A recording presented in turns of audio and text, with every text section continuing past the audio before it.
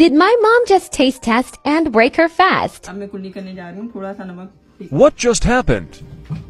Did you just eat? Okay, so she basically tasted a little bit. Now she's gonna rinse her mouth. She's allowed to do that as a woman. As a woman? Yeah, women who cook can do that. What about men who cook? That doesn't exist?